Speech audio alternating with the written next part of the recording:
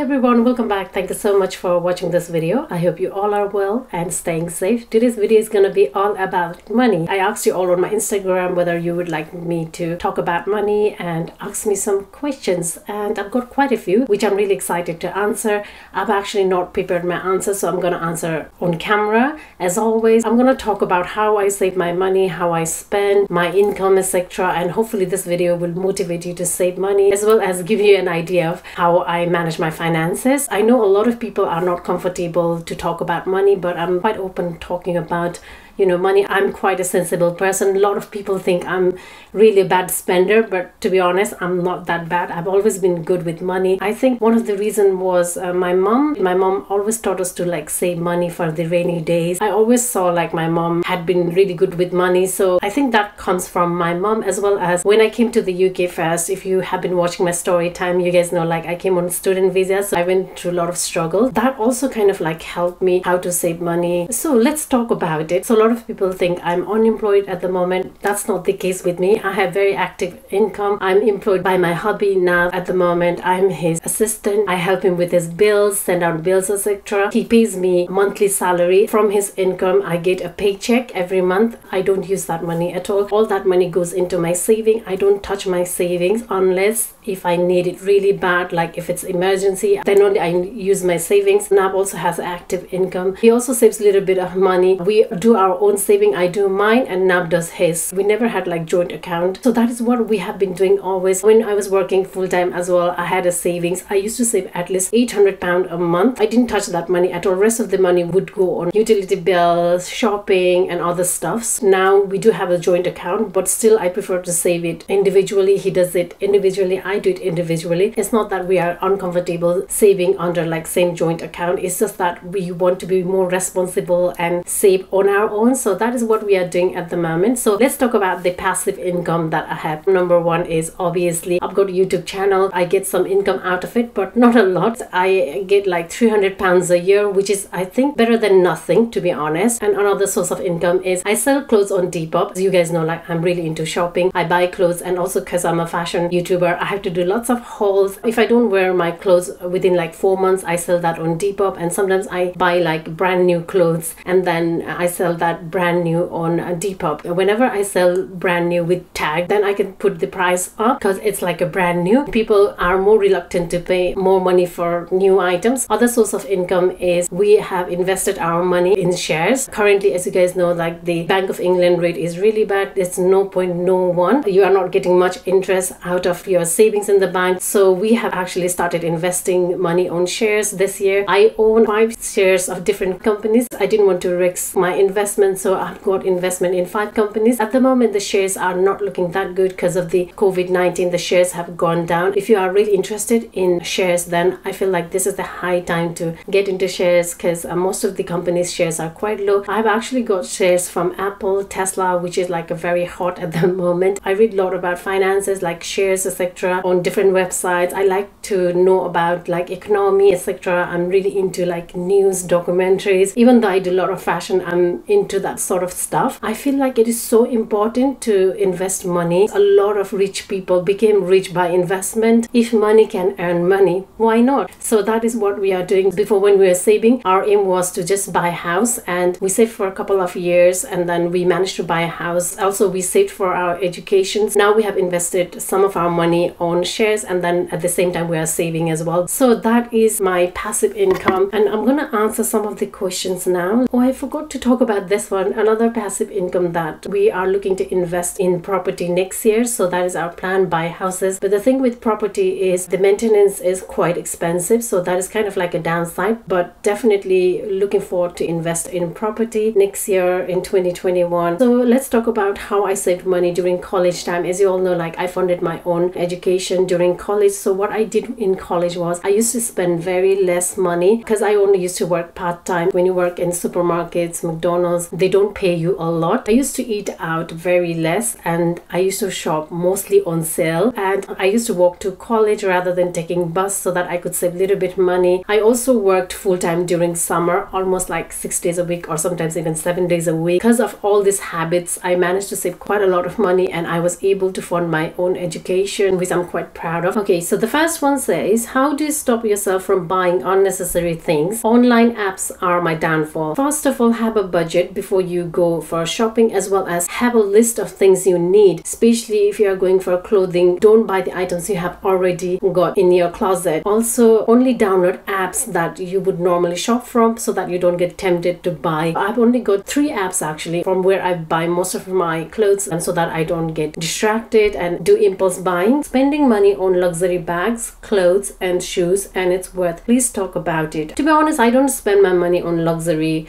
bags or clothes. I mean, like, I do spend sometimes when I want to treat myself. To be honest, I don't have a lot of luxury bag. I don't see that as an investment. When I say investment on luxury bag, it's more like how much wear I'll get. I don't see luxury bags or clothing item as an active source of income. For me, I would rather invest in shares, property. It will give me some sort of cash in the future. But with luxury bag, it's very tricky. Also, the value can depreciate the more you wear. There are only few luxury products that you can get your money out of it. Otherwise, most of the time when you are selling your luxury clothes, bags, etc., even though the price goes over the time, when you sell, you have to sell on certain website which would take commissions. By the time you sell, you're not getting a lot of money out of it. So when I buy luxury bags, I'm not thinking like, oh, I'm gonna make money out of it. I've actually experienced that myself, because a few years ago I bought a bag. I wanted to sell it. I couldn't get the retail price. They were asking for so low. That is the time I realized, oh, this is not a good idea to buy luxury bags in terms of investment. I don't see luxury bags as a active cash flow. Another one says staying within budget. Staying within budget is so hard. Even sometimes I go over the budget. Every month you can write down how much you have spent, and then you can compare which month you spent a lot or which month you stayed within the budget. So that will give an idea how much you are spending as well. That is also one of the things I do on my bullet journaling. I record all my spending, and at the end of the month I check my spending, like if I have gone above my budget or I have spent less than my budget. And also, like, sometimes even if you go over the budget, that's fine.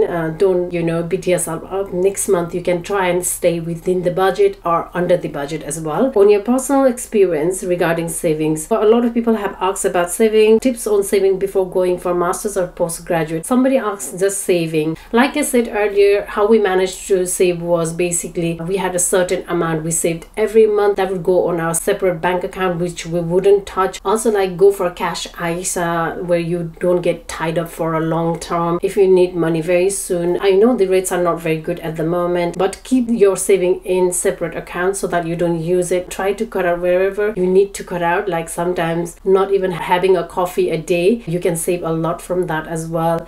Buying clothes on sale rather than on full price. Do you have a budget of how much you spend on clothes as you do fashion videos? Yes, actually, I do have a budget. Whenever I'm doing haul, I try not to cross over £400. So that is my budget. Most of the time, I don't cross over £400. Sometimes I do, but very rarely. And whenever I am doing fashion haul, I don't do every month because that would be spending too much money. Also, when I do hauls, I don't keep all the clothes. I only keep the clothes that I would need, and I will get a lot of wear out of it. I have to be sensible at the end of the day. There's no point keeping clothes in my wardrobe. I'm not gonna wear it. And also, I keep track of how much money I spend every month on clothes. So if I spend more, then I make sure next month I don't spend a lot. 1 month I'm spending on clothes, next 2 months I don't spend on clothes. Source of income and where do you spend the most? Source of income, I have already talked about that. I've got both passive and active income. And where do I spend the most? To be honest, personally, I spend more on shopping because I love to shop. You guys know that. And I love wearing clothes that make me feel beautiful. I don't spend a lot of money on makeup because I'm not a makeup person. I don't spend money on luxury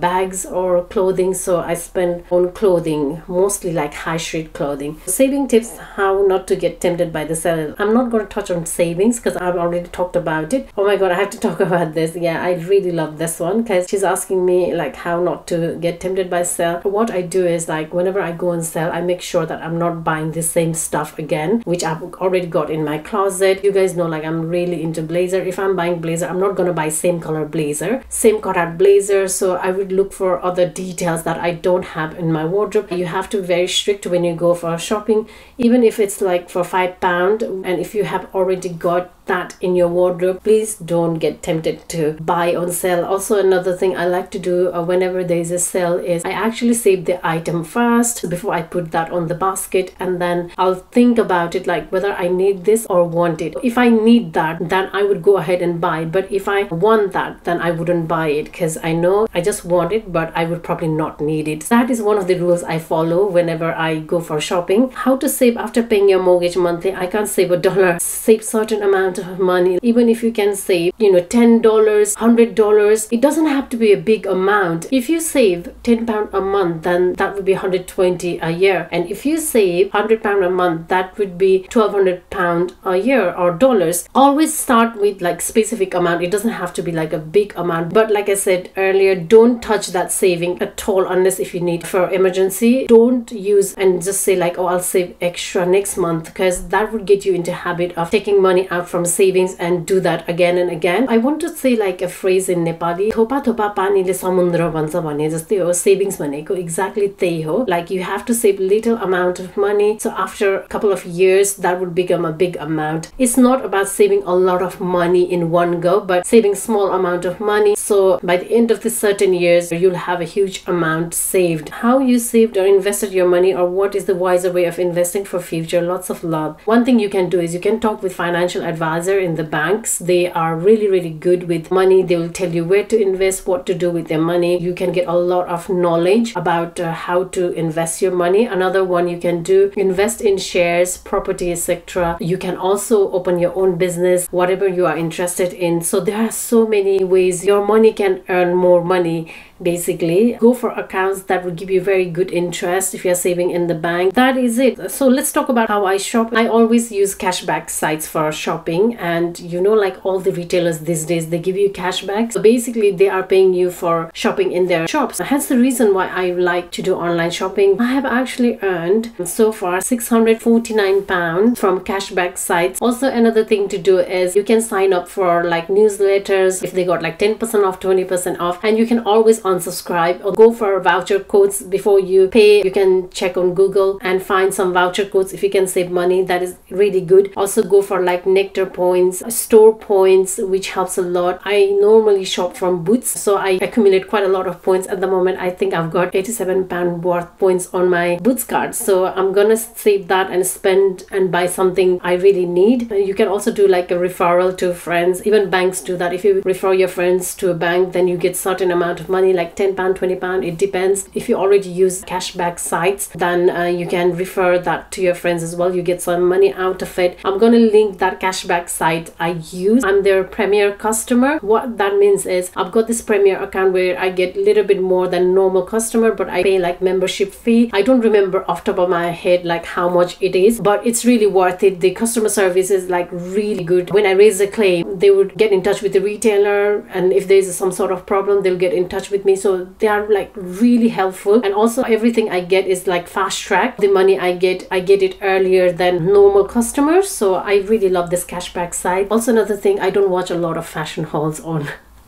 YouTube. This is gonna sound crazy. I know I'm a fashion YouTuber. I watch sometimes, but not a lot. Half of the time when you watch those sort of videos, that's gonna encourage you to buy, like do impulse buying. I'm not saying you shouldn't watch it at all, but watch them only when you need to buy something. I think I've covered majority of things about money. I always have a set amount of money in my bank account, like the savings, which I call my liquidity, because whenever I'm in emergency, I can use that money. Also, this year has been like quite a difficult year for everybody, including us. For 4 months, 5 months now, didn't have work. Luckily we had savings, so from our savings we managed to pay our mortgage. We had never thought like this day would come. I'm sure a lot of us didn't imagine this sort of situation would come. Despite that, we had savings, so that helped us a lot. Life is very uncertain. You don't know what's gonna happen in the future, what you will go through. So I would say to you all, save money for yourself. I hope you find this video useful, and if you haven't subscribed, please do. I would love to have you on my channel, and I'll see you guys very soon. Till then, take care. Bye guys.